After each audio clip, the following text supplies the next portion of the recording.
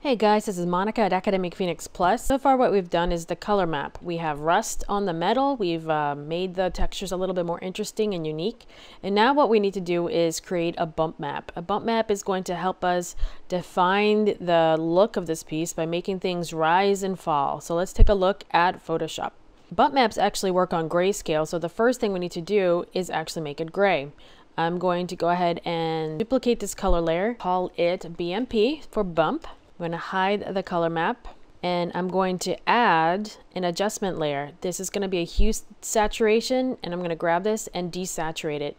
Now a lot of people may think that that is the proper way of creating bump maps, but it's not. You have to really understand how this works. The border that is actually 50% gray that we created earlier is going to be a tool to help us. Anything brighter than this gray is going to rise and anything darker than this gray is going to sink. So let's hide the metal and let's start with the wood first. Now the question is, do we really want to see every crevice in our wood texture? I personally like to go ahead and hide everything and see what they look like so far. So let's save as. This is going to be our bump, BMP, and let's plug it in Maya. So I'm going to grab my bump map, click here, File, click on this little output on the folder. There it is. It may look like nothing happened, but let's go to viewport 2. And there we go. Wow, very dramatic. We definitely don't want to make it look like it's made of stone. Let's go ahead and calm the colors down in Photoshop. I'm going to create a new adjustment layer, reduce the contrast dramatically, and sometimes we need two of these. I really just want to decrease the contrast.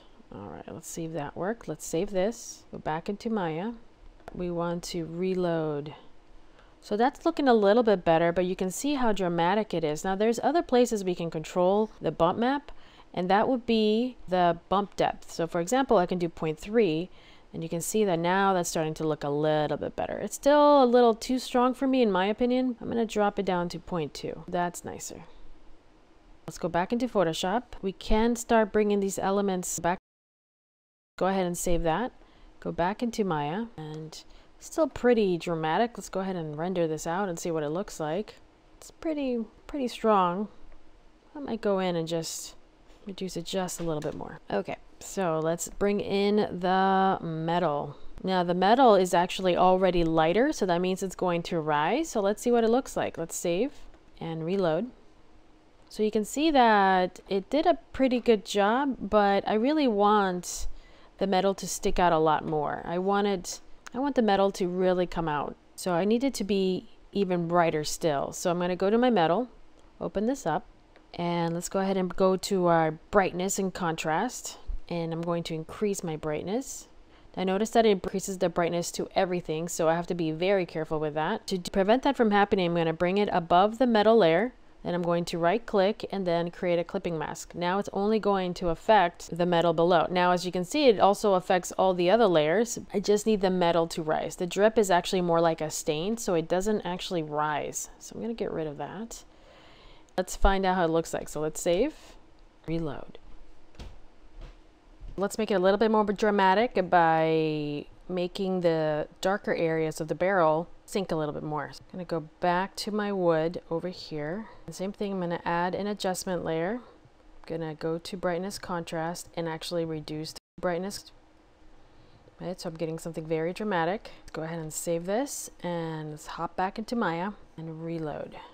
Now it may not seem like a lot have happened, but remember the bump depth would really reduced it. So let's increase it to 0.5. And you can see that now it's starting to become a little bit more obvious, but we start getting all that noise back. So I need to actually have control over my textures.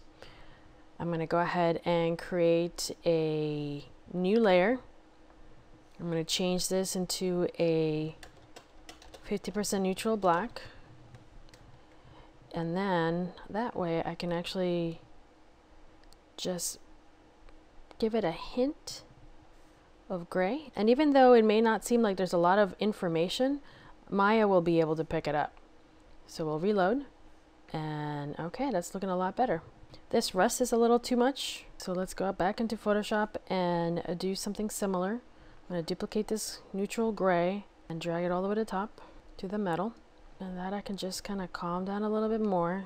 Again, I just wanted to affect the metals, so I'm going to go ahead and, oh, I added it, so it already affected just the clipping mask, so that's good. So this is without that gray, this is with it, so I can maybe get a little bit more, save it. Okay, it's coming along. Okay, so the next part of the tutorial is actually to create specularity. Notice the glossiness of it. Right now it looks like it's covered in wax. We're actually going to control that. So I will see you in the next one.